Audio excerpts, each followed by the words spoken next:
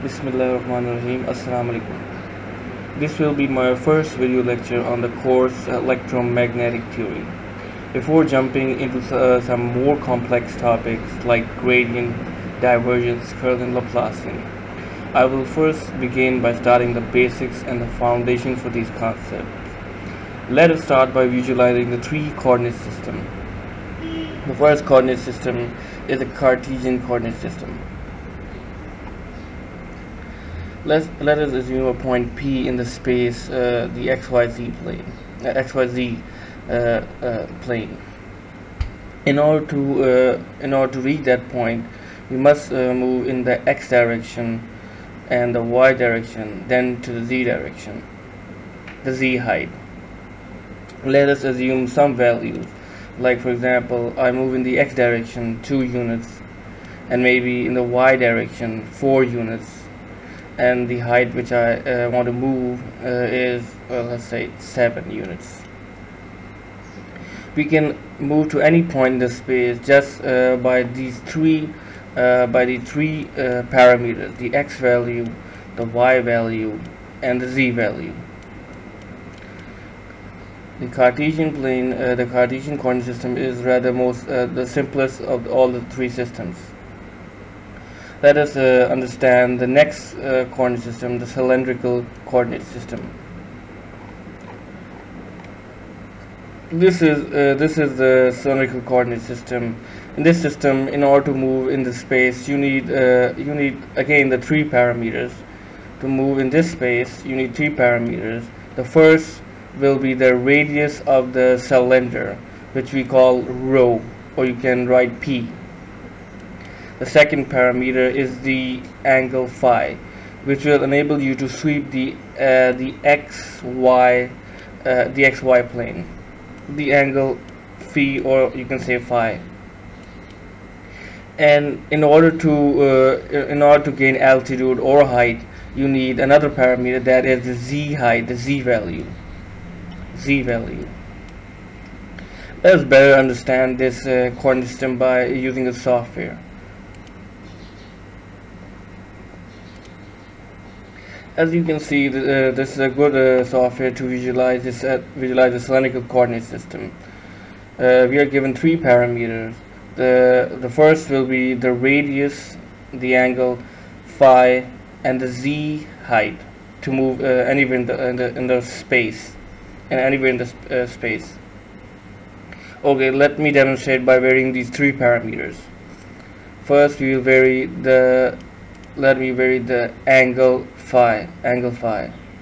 I can sweep the XY axis and move anywhere I want by just varying this angle. If I want to go inside closer to the origin, I will vary the radius, which we call in the cylindrical system the rho value, and I want to achieve the height. We can vary the z value. As you can see, I can move anywhere in this space by these three parameters: the angle phi, which will enable me to sweep the XY axis, and then the radius, which will enable me to go inside and outside, or closer to the origin or far away from the origin, and the final parameter, which is z, to attain the height.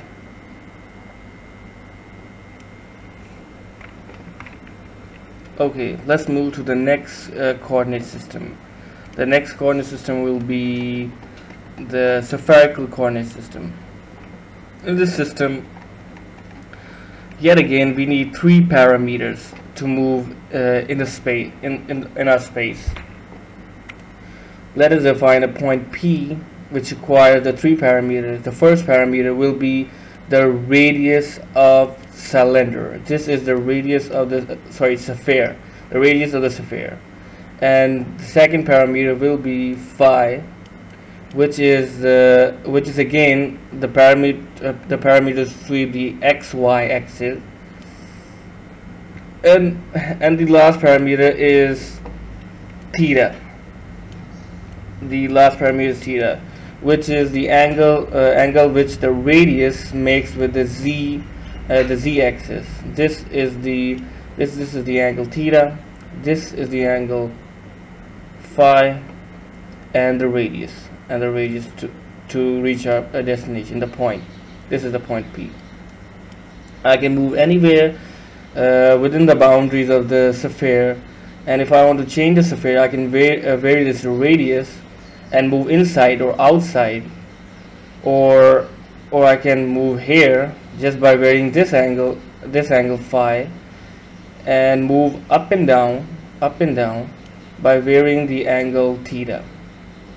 Again, in order to better visualize this system, I would need the help of a software.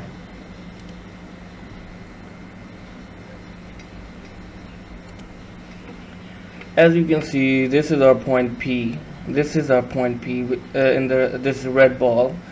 If I vary the angle, let's say the angle theta, which we make with the z-axis, let me have a better view.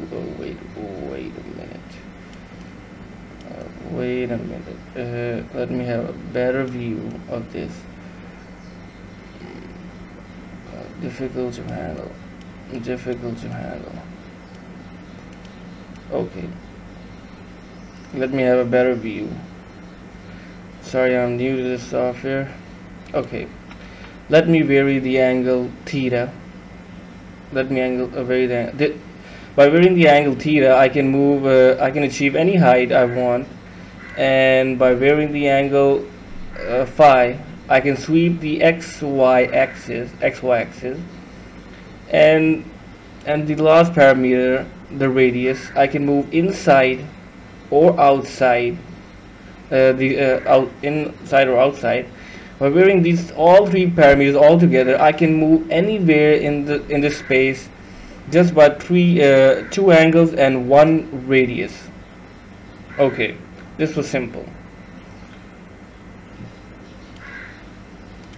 These were the three coordinate system, and in the next video I will be discussing one of the main concepts, the differential length, volume, and area. And this will definitely help us in the computation of concepts which I earlier explained in the starting of the video. See you in the next video.